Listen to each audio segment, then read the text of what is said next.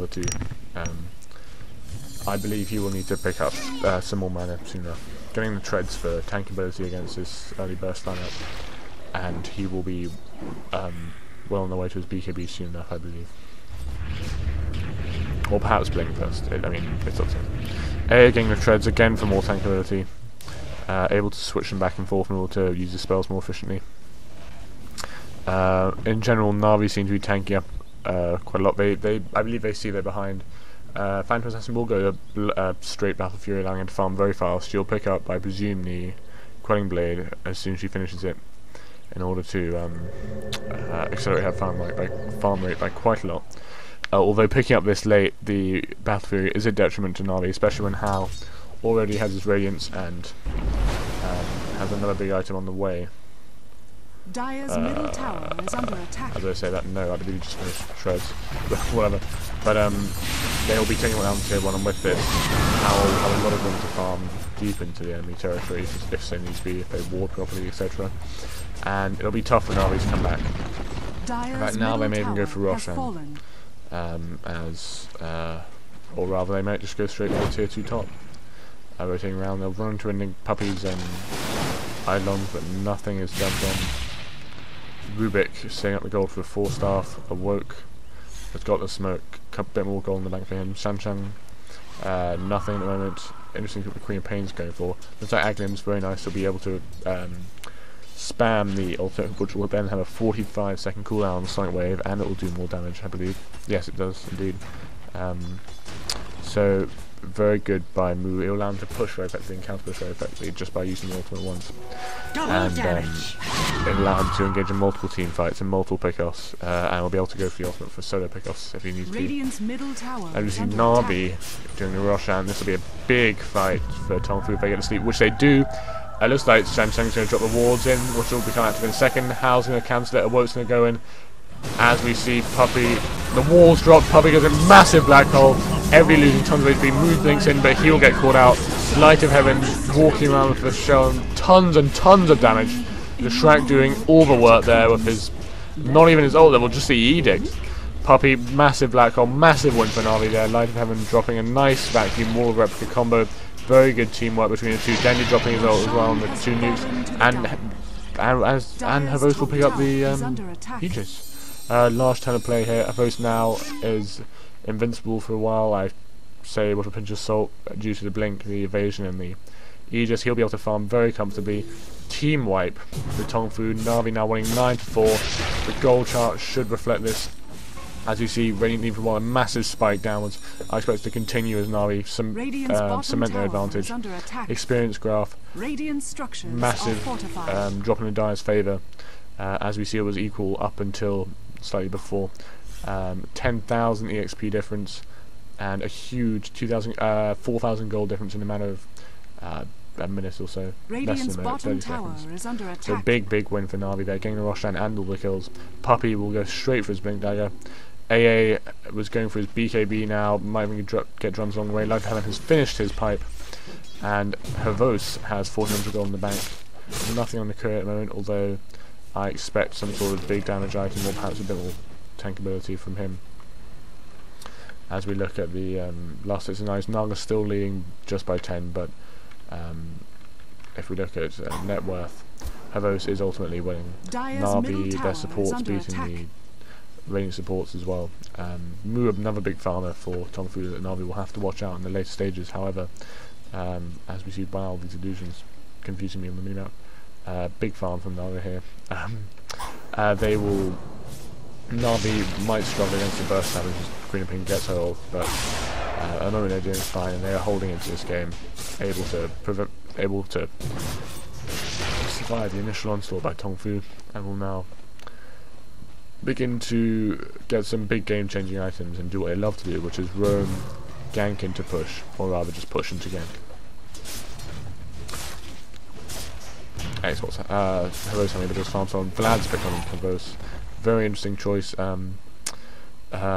presumably for himself and for the push, and the counter push of course, and for a bit of tank ability. The Basilius working nicely into this. Vlad's another one of the better cost-effective items in the game compared to things like Chrysalis or whatever. But yes, ranks very close with Mecha in terms of team worth. As we see TongFu back away from this, Hao going back to farm in mid lane. 1800 gold in his bank. I presume he lost quite a lot from the earlier engagement. Nothing on the courier, so his farm has been definitely halted by a while. He got the Radiance at good 5 minutes ago now, and has not done anything since at all with his advantage. Meanwhile, Havos picked up the Battle Fury and the Blast, and is well on the way to a second, or third rather, later game item.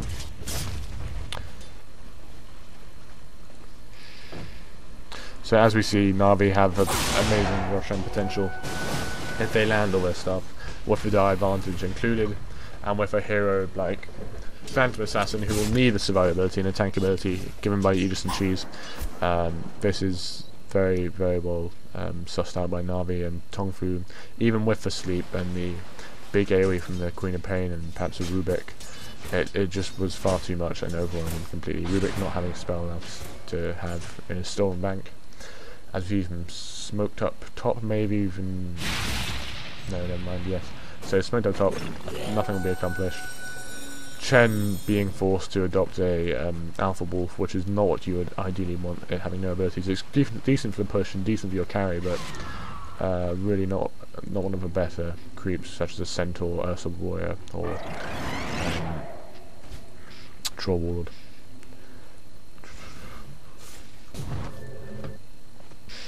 Looking back at the gold chart, slightly increasing the Radiant's favour. I guess it's simply the Chinese know how to farm a bit better than Na'Vi. How climbing his way up in the last set of Dire's charts. XP, however, still in the Dire's favour and will continue to edge this way, I believe, soon.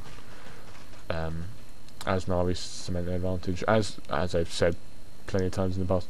Well, the thing is, we see, despite them winning the big Roshan fight, TongFu are far better, or more aggressively warded, rather, having the ward up top and being able to roam Na'Vi's jungle, it seems, and their own very safely, whereas Na'Vi's simply left this sort of area here and cannot go outside. That was a pretty terrible drawing, but you know what I mean. So Havos is picking up the recipe for BKB, as I suggested he might have to earlier. There's nothing here that can cancel that, and it will allow him to attack the Nalasiren during sleep, which, if he has the Vlads and the BKB, well, it should give him enough tank to even go one-on-one with the Nalasiren, perhaps even engaging with her team.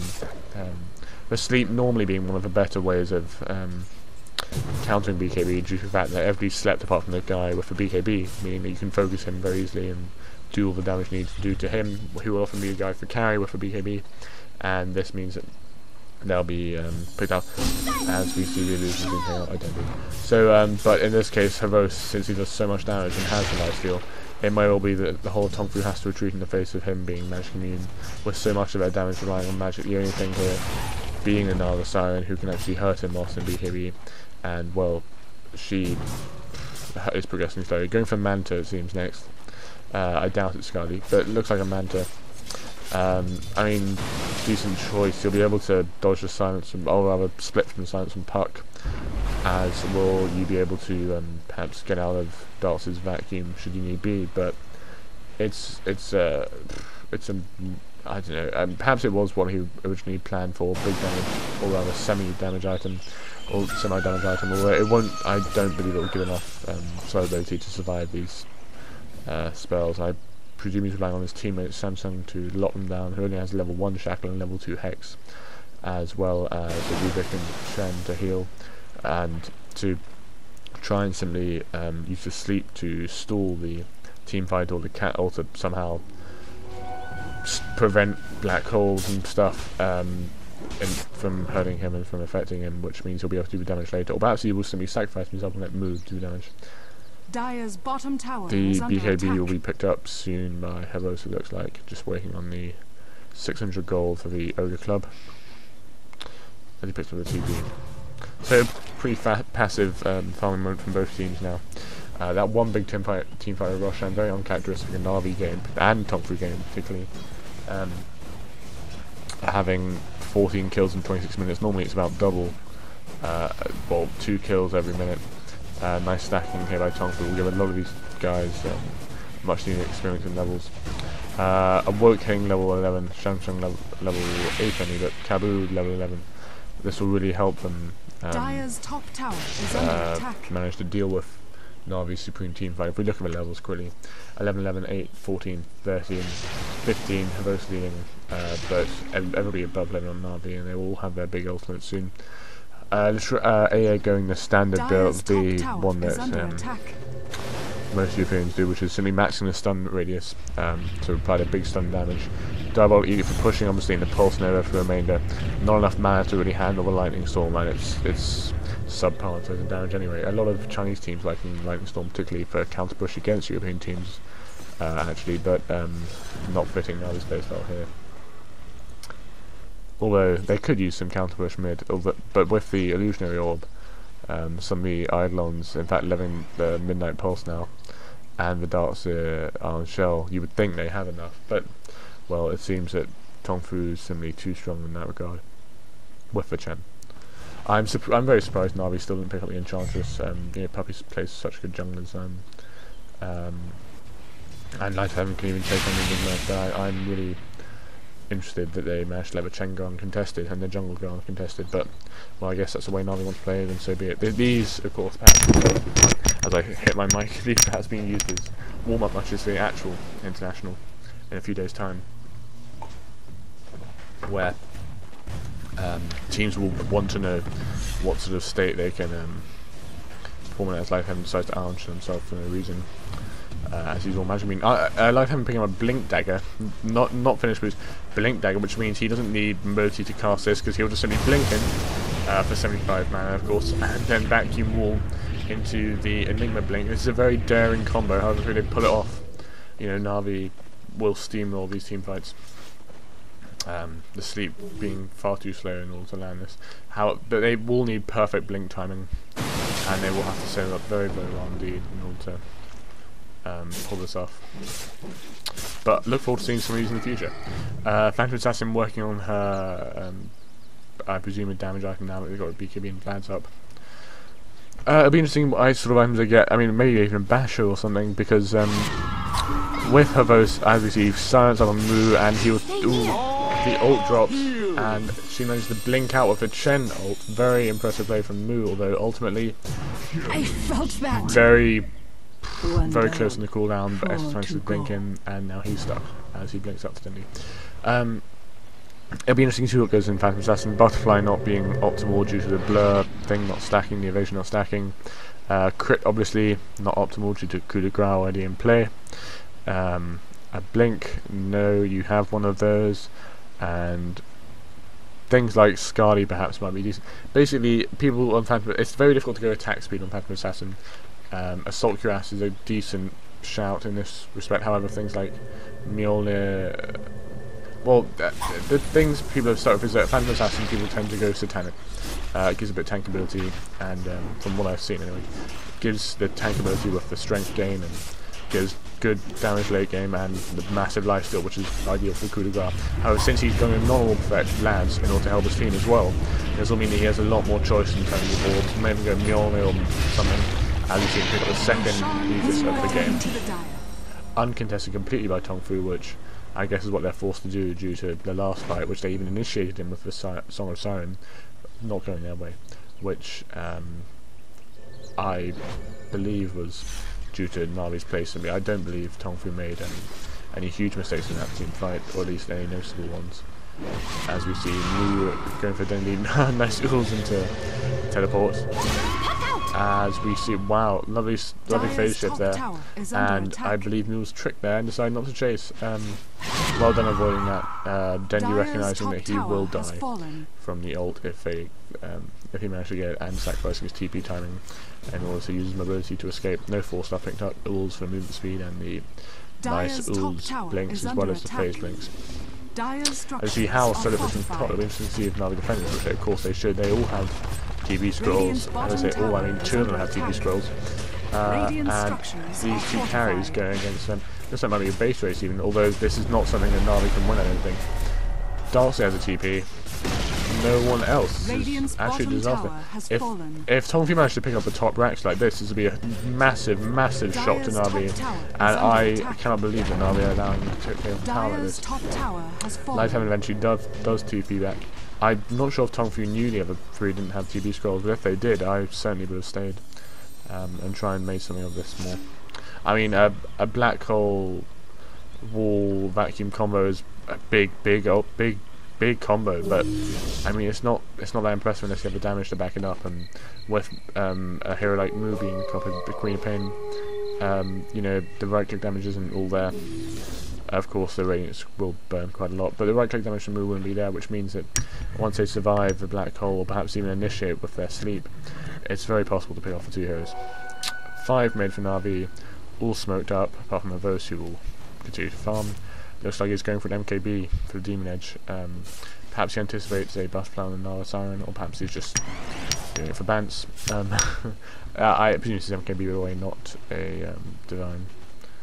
I don't think I need to go that crazy necessarily, but Hervos is doing the right option. MKB a big favourite among people. I'm surprised he's not picking up attack speed in a way, but I'm sure it's great. We see Caboose stealing a blink. Good for his mobility and his survivability. Chen seemed to be finding the best creeps he could wish for. Double Centaur and Troll Ward, and we saw the double Troll Wall earlier. He's having a lovely time. Will A get caught out with a stomp or the net just to stay on the cast time. As we see Nalga actually mentioned chase away Puppy with simply the illusion. Very interesting there. Dendi silences Mu, he shouldn't get the kill. He uses the ult, Mu is silenced up in the fog. Will Dendi get there? Doesn't look like it, no. A getting a bit more farm, he has his DKB. Not tons of mana to channel his ult for use his ult for a long time. However, he will survive through the TongFu onslaught if he does get caught out, which is very good. Dyer's bottom tower is under attack. Naga managed to push several lanes by just forcing illusions and then using the rip side. So it looks like despite Navi's early success and the XP chart indeed showing a massive lead, 14k in the Dyer favour, along with a very slight at this time especially gold lead. It seems that due to TongFu's early push, which is surprising versus a team like Na'Vi, who are normally the ones who will push in a lane and take your racks, they're on the back foot it seems. They have nowhere to farm. Minimal warding by both teams, which I think is very interesting, especially for the TongFu, who I assume would know better and would ward around perhaps, this is quite obvious, but well, ward here, maybe a secret shop or the stairs here, and perhaps ward here just to see where Na'Vi's moving. As they do ward in the Na'Vi jungle, which is well played.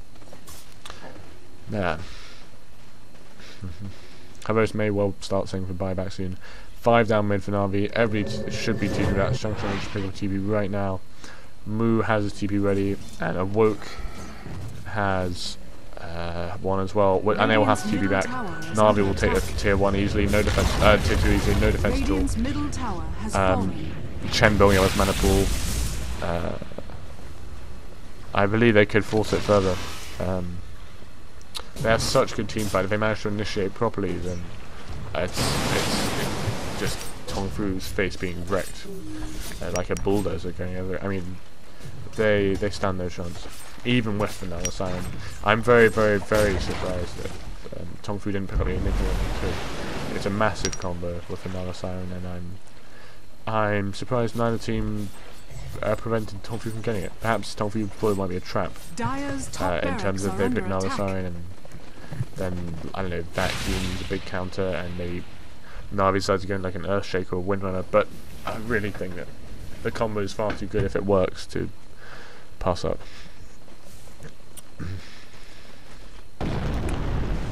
Killing off the illusions mid.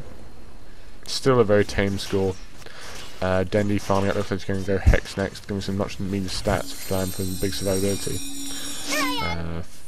Orbing out.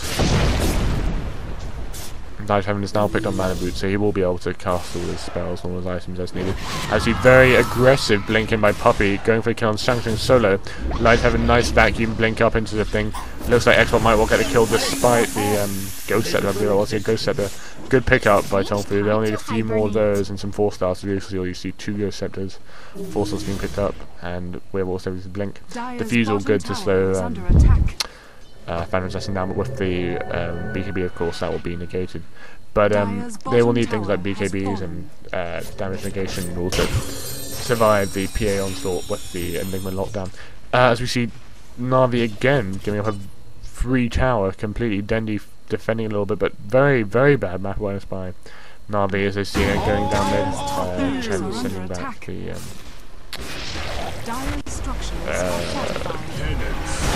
I don't know if it was just in time.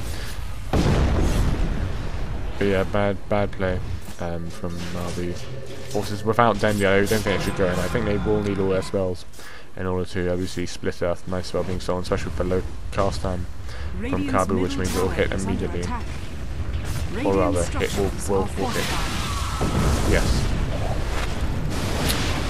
PA, he just completely been wasted out. I'm not sure what they're doing without Dendi there at all. Very, very bold play by Na'Vi, but as we see, oh yeah, sorry. Thought Havos blinked aggressively in, but just gets away.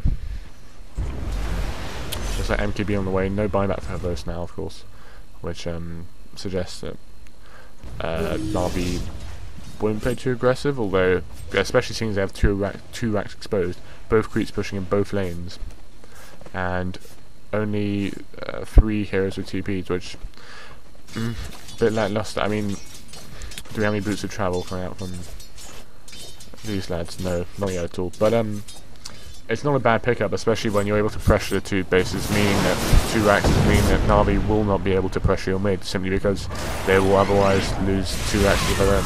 And yeah, and being 1 racks down against a team with no racks is one thing, but being 2 racks down against a team with 1 racks down is I think worse personally, as the stronger the creeps get. The potential for mega creeps with 1 more racks is just far too great. Light Heaven passing up the Invis room, which will be picked up by Havos. Looks like he might go on a little search somewhere. Or camp Roshan, 2 minutes left, bit premature, not sure about that, but, and wasting quite a lot of farm time. Surprised Na'Vi didn't write down the time. I presume he was told now by his friends when it is spawning. Or maybe he believes TongFu might not have written down the time, but I highly doubt that. TongFu smoked up, might make something of it. None of the Woke's creeps and Hal going off on his own. Should probably turn the Radiance off if he wants to be a bit more subtle, but whatever.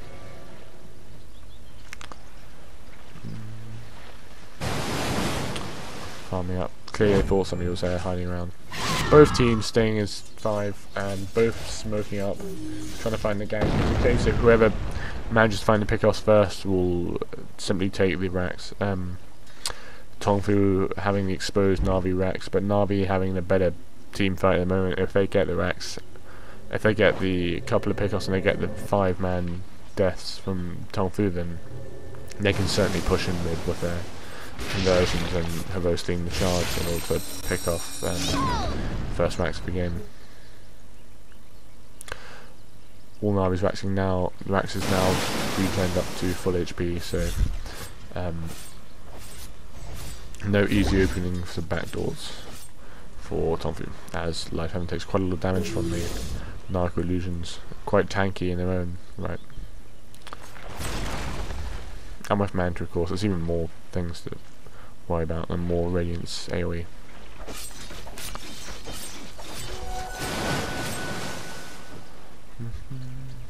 A healing hand. Mu narrowly escaping, it seems, despite the lockdown from Dendi. Team Matt this time finally realising he needs to defend his base if they want to win. Although Naga may well even go for the kill. Low mana though. Nice dodge from Dendi. Light Heaven coming in. Aggressive rules forwards. This might be a very, very big pickup of how Manages to die. Looks like he's going to try and suicide for the rats. Don't know about this choice, Hao, especially since he doesn't get it. Huge misplay from TongFu's Hao there. Not sure what he was trying to do. Should have just left immediately as soon as he saw the second TP. Should have realised Dendi had the ults and could set this up. I mean, why was he asleep? I guess he wasn't watching his mana properly. He had 6-1 charges. Perhaps that could have saved his life there. I mean, very bad play from Hao. And Na'Vi will take their third Aegis, putting a cheese on Dendi, I presume. Due to the spammability of his spells, 13 and 16. Obviously not that spammable, but compared to some of the other heroes. Maven go on the Shrek, of course, starting off as the support Alzard, but with these items, you know what becomes the cheese, cheese going to pop in this good. Kabu being caught out with a silence, ult from Dendi, and will go down for Ghost. Almost nice escape from Kabu with the ult, but he should have landed a little more sort of top right of this, like northeast, in order to catch him on the edge of the stun. But nice try from Kabu, but still very far from position, especially with low ward coverage, and I'm quite surprised in him.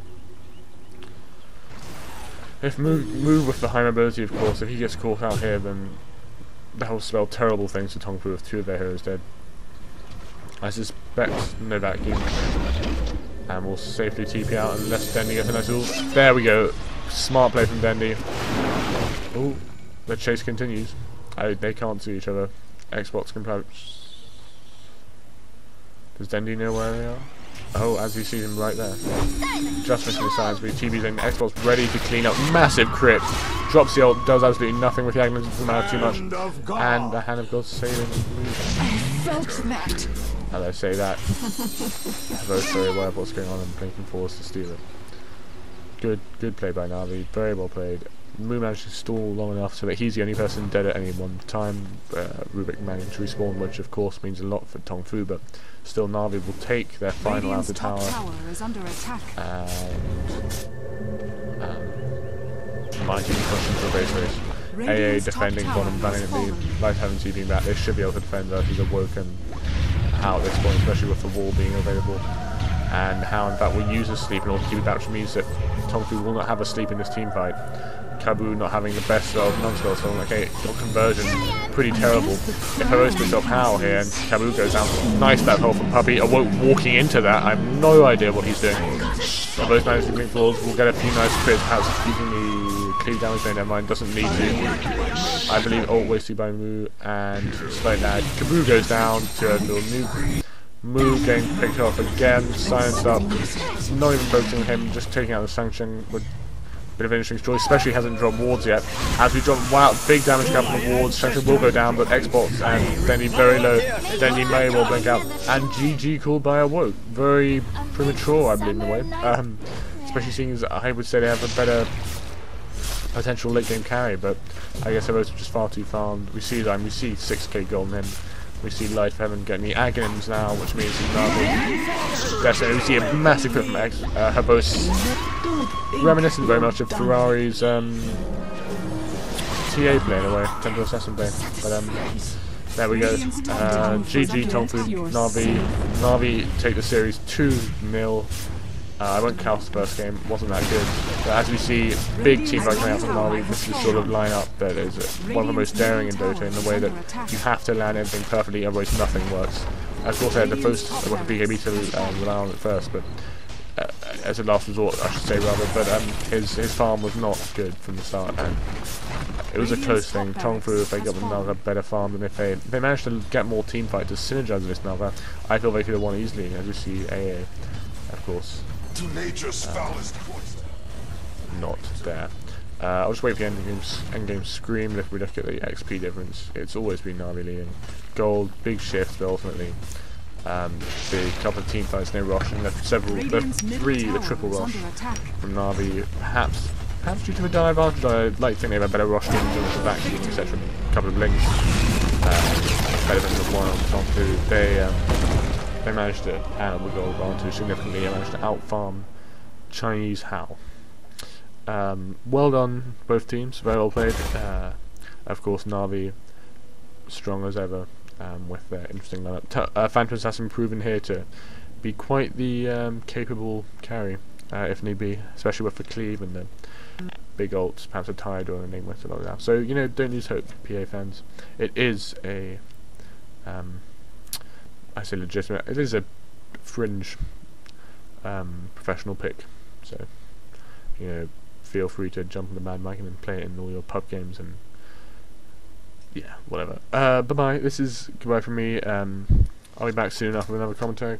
Hope you enjoyed it, and see you around. Bye.